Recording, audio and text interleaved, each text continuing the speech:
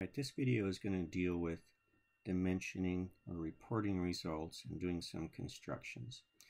So the first dimension I'm going to report is this location of this diameter, and it's dimensioned on the drawing from this corner, which was our original alignment.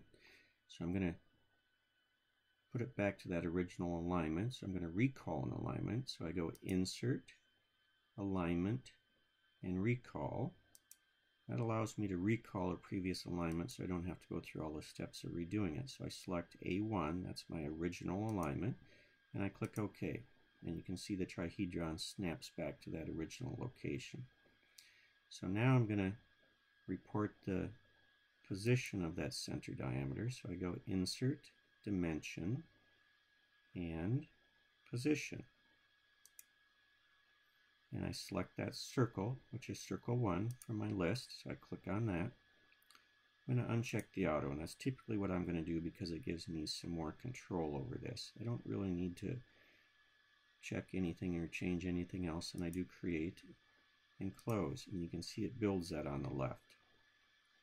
Now I need to edit these nominal dimensions. So I'm going to click on right by the mouse, and I'm going to do Tab, and I'm going to enter in the nominal dimensions. And that nominal dimension from the drawing is 4.890, and I tab, and then I'm going to enter in the nominal of the y-axis, or the y direction of that feature, and it's 1.970.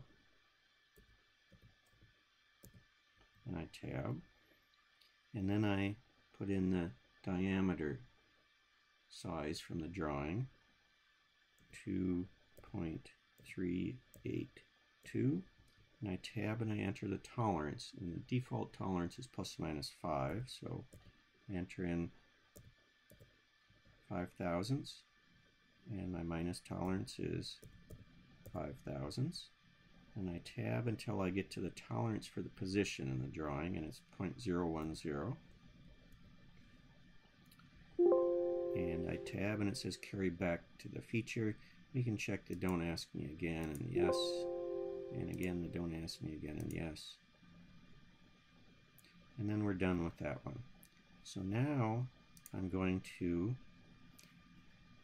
position or report the location of these 4 circles that I probed. So I need to change back the location, the nominal, the alignment.